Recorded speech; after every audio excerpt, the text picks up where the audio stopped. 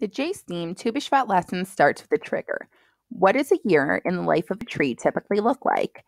Based on this, students share their own responses. When do they think would be the best time of year to have a new year for the trees? This brings us to our driving question.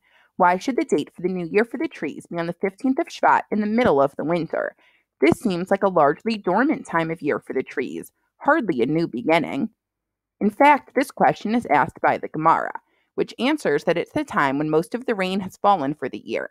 But what does this rainfall have to do with the blossoming of the trees that will take place months later?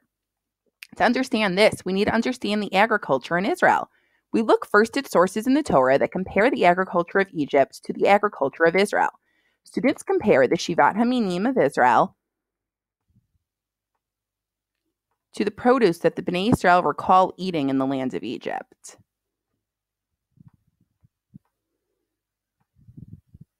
As they will recognize by sorting the types of produce grown in each country, the Shivat Haminim are mostly fruits grown on trees, while the produce of Egypt was largely vegetables that grow in the ground. Why the difference? Using two psukim and devarim that compare the water sources and terrain of Israel and Egypt, and using Google Earth along with other geography sources, students discover that the Egyptian agriculture was largely based on the Nile River and its irrigation system. All Egyptian agriculture takes place in the Nile Valley and does not rely on the rainfall at all. By comparison, Israel has no such source of water and must rely solely on rainfall. In addition, the terrain of Israel is largely hilly and has two small plains along the coast and in the Jordan Valley.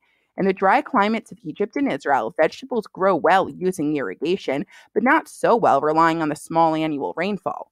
However, the question remains, how do Israeli trees grow and produce fruit with such small annual rainfall? Through an interesting experiment, students learn how capillary action works. Because of its molecular makeup, water naturally defies the force of gravity and rises on solid surfaces. This explains how trees grow in Israel. Rainwater is stored in the ground and comes up through the rocks and soil to produce water for the tree even months after the rain has fallen. This works for trees that have a well-developed root system, but not for vegetables that have shallow root systems. Capillary action also answers the driving question of why Tu B'Shvat is in the middle of the winter and explains the Gemara's reasoning for the date of the 15th of Shvat, since most of the yearly rain has already fallen by that date. This is the critical rain that trees will use when they eventually blossom in the spring or summer months.